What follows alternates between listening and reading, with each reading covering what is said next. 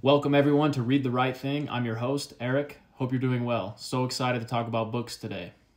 Today I'm talking about one of my favorite books. It's not a work of fiction, it's an autobiography. I grew up loving biographies and autobiographies. That's really what started my love of reading. Recently, Boston College assigned the book Born to Run by Bruce Springsteen as a reading assignment for all incoming freshmen of the class of 2024. Springsteen also gave the convocation for the opening of the school year for Boston College, something Barack Obama has also done. What does Bruce Springsteen have to do with college? On the surface, maybe not much, but dig a little deeper, and his story is one everyone can learn from. Born to Run, this autobiography, is honestly one of my favorite books that I've read. Whether you're a fan of Springsteen or not, I think everyone should read this. For Bruce Springsteen, it honestly could have gone either way. He was either going to make it by becoming a mega rock and roll star, or he was going to end up some small town guy strumming his guitar in a bar on Asbury Park. Richard Ford, in his review of this book, said, "How the hell do you get from Freehold, New Jersey to this being Bruce Springsteen, mega rock and roll star, in only 50 short years?" And the answer to that is you don't. That's what makes his story so remarkable. Springsteen writes about his life, demystifying his career, his musical canon, and his success. In the convocation to Boston College, which just happened recently, Springsteen talks about how either way, he was going to be strumming that guitar, either on the stage in Madison Square Garden or in some bar somewhere. Boston College calls it an intimate portrait of the inner struggles and triumphs of one of America's most beloved musical icons. Published in 2016, I was still a college student when I read this book. I was slowly becoming a Springsteen fan, and this book really pushed me over the edge to becoming a full-fledged maniac. Sometimes autobiographies, especially sports autobiographies, come across as holier than thou advertisements for how good and hard-working the subjects are. Springsteen, known for doing things his way, writes a completely different type of autobiography. It's a lot more honest. He even calls himself a sissy. He explores family, faith, and his personal battles with depression, as well as how he made it in the music industry. One of the great American songwriters, it should come as no surprise that Springsteen can write prose too. His writing is clear, direct, and at times more articulate and eloquent. The cover of this book is really cool. It's an old picture of Springsteen standing next to his old car. I come from a boardwalk town where almost everything is tinged with a bit of fraud. So am I. By 20, no race car driving rebel, I was a guitar player on the streets of Asbury Park and already a member in good standing amongst those who lie in service of the truth. Artists with a small a. But I held 4 clean aces. I had youth, almost a decade of hardcore bar band experience, a good group of homegrown musicians who were attuned to my performance style, and a story to tell. This book is both a continuation of that story and a search into its origins. I've taken as my parameters the events in my life I believed shaped that story and my performance work. One of the questions I'm asked over and over again by fans on the street is, how do you do it? In the following pages, I will try to shed a little light on how, and more important, why. DNA, natural ability, study of craft, development of and devotion to an aesthetic philosophy, naked desire for fame, love, admiration, attention, women, sex, and oh yeah, a buck. Then, if you want to take it all the way out to the end of the night, a furious fire in the hole that just don't quit burning. These are some of the elements that will come in handy should you come face to face with 80,000 or 80 screaming rock and roll fans who are waiting for you to do your magic trick, waiting for you to pull something out of your hat, out of thin air, out of this world, something that before the faithful were gathered here today was just a song-fueled rumor. I'm here to provide proof of life to that ever-elusive, Never completely believable us. That is my magic trick. And like all good magic tricks, it begins with a setup. So that comes from the foreword. So as you can see, Springsteen is very honest in his memories about himself. He even calls himself a fraud. That foreword, I don't know if I'm just a fan, but honestly, it gives me chills. You know, he sets up the whole stage. One thing that I really love about Springsteen is his ability to tell stories. His ability to use words and also pauses and silence to drive home emotions. You know, that foreword, it really gets me excited to read the book. It gets me excited about what's coming. Honestly, it gives me chills reading that.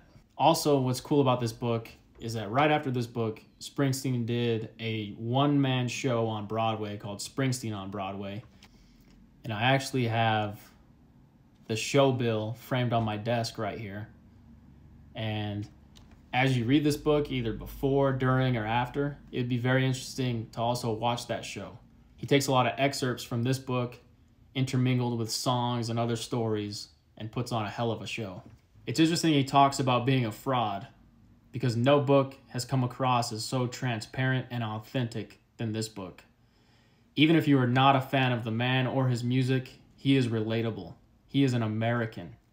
He has a relatability to everyone, middle class, poor, upper class. His upbringing, just a poor kid from New Jersey, to his relationship with his parents, school, community, church. Anyone who has felt like an outsider will surely relate.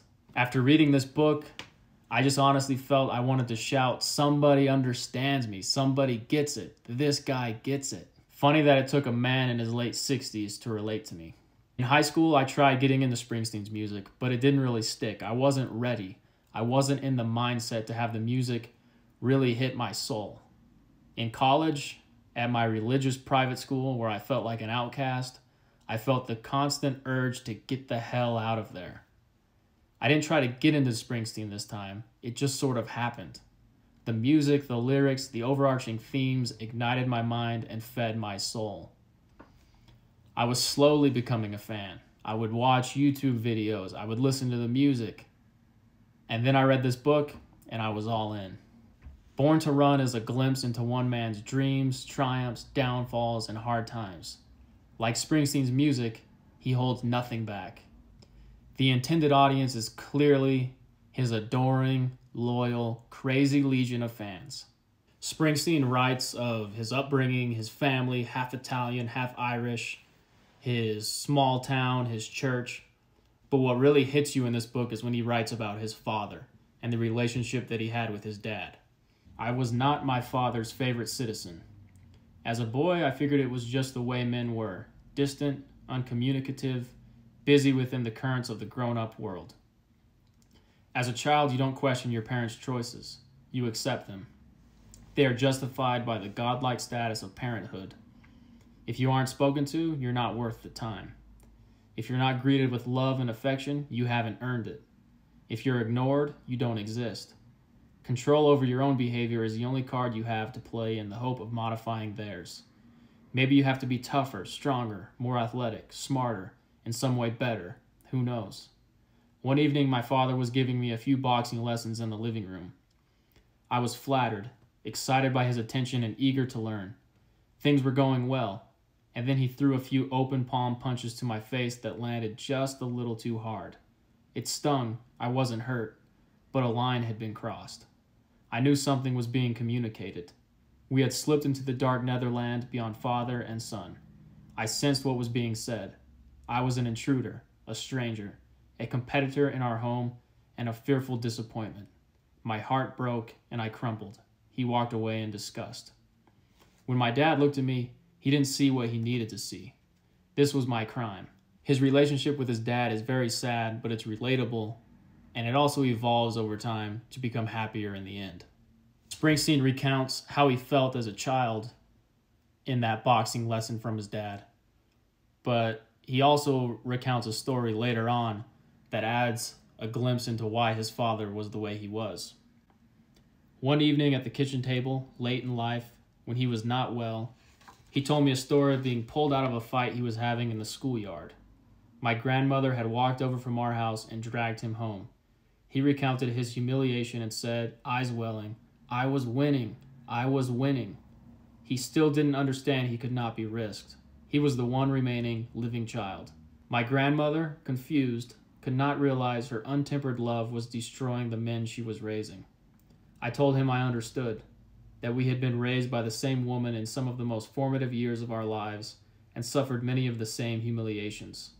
However, back in the days when our relationship was at its most tempestuous, those things remain mysteries and create a legacy of pain and misunderstanding. So Springsteen writes about the misunderstanding and pain that the relationship with his father had caused him, and how he didn't always get a chance to talk these things out. It's really a sad relationship. He was always trying to prove his worth to his father, but didn't feel like he received worth or love. So that's my thoughts on this book, Born to Run by Bruce Springsteen. I love this book. I read this book when it first came out. I listened to the audiobook that is recorded by Bruce Springsteen himself. I had the great opportunity to go see Springsteen on Broadway live. I was teaching high school English out in New Jersey, and I somehow fell into a ticket and got to see Bruce Springsteen on Broadway live, which was great. And I'm really just a fan of his work, his writing, his music, and his storytelling in general. I think everyone should read this book. It's great American literature. It's a great American story. So that's my review. What did you think of Bruce Springsteen's Born to Run? If you like this video, hit the like button. If you want to see more videos of book reviews that I will be doing, hit the subscribe button. As always, thanks for tuning in. I hope you pick up this book. Let me know what you think.